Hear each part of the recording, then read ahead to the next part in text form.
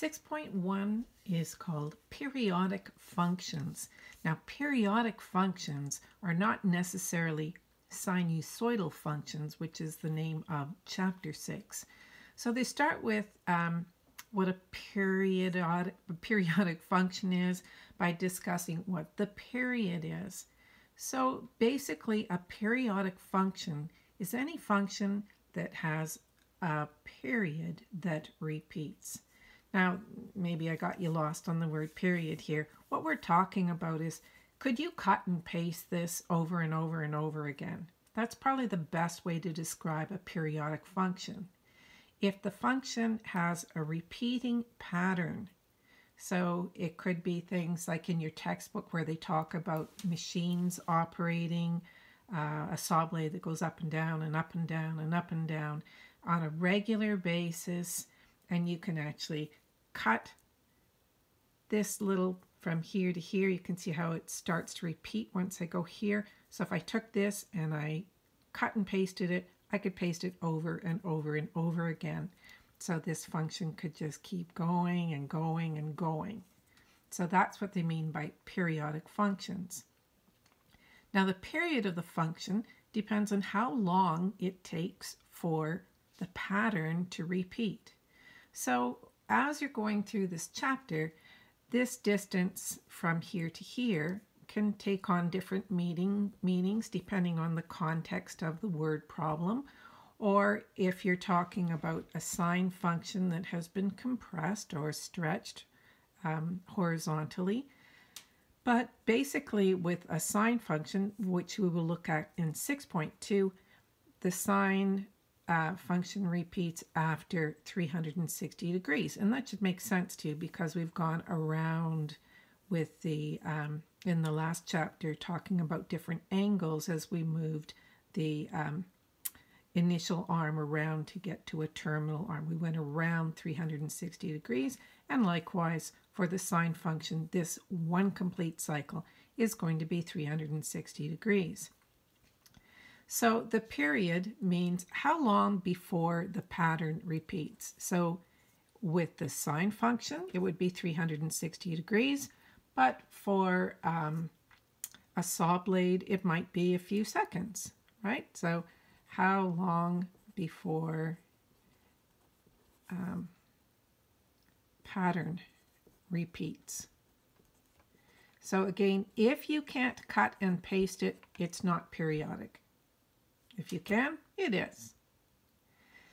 The other few terms, and this is a very easy section, by the way. So 6.1, consider this your lovely introduction to sinusoidal functions, or just simply periodic ones at the start. So the peak is right here.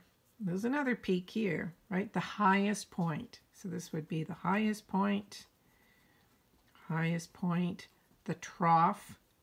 I know that's a weird word, isn't it? Trough. Trough is the lowest. So these are peaks up here because you reach the peak of the mountain, or the trough.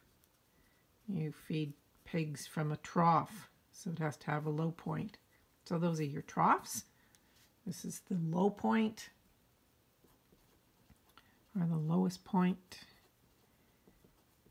And the amplitude, now here's a word that you haven't seen before. The amplitude is the distance between the axis. Maybe we should have described the axis first. But the axis is this line right here in the middle. Jump on the red pen.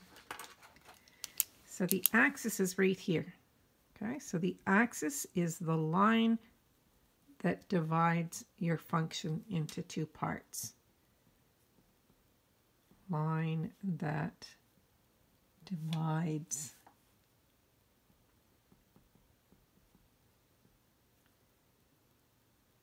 function in half.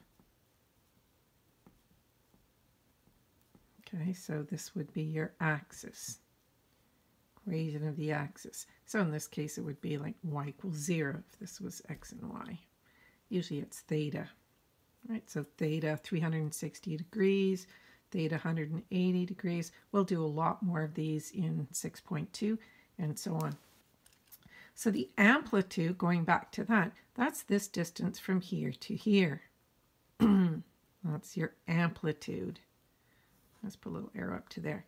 So the amplitude is a distance from the axis to a peak or the axis to a trough. And it is an absolute value. So you wouldn't say the amplitude is -1. No, the amplitude is 1. So it's an absolute value.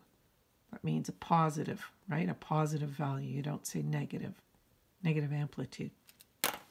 So in trig functions, the amplitude is 1 and -1, and we'll discuss more about that in 6.2. So that's all there was in periodic functions.